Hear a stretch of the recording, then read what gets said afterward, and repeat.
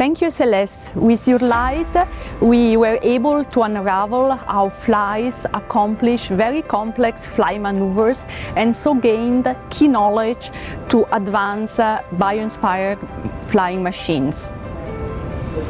We started 15 years ago by studying the internal microstructure of a variety of static samples, ranging from delicate and rare million-year-old microfossils to biomedical biopsies and innovative materials.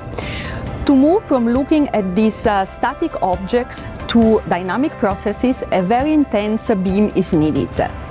The very intense SLS light enabled this step and open up unprecedented opportunities.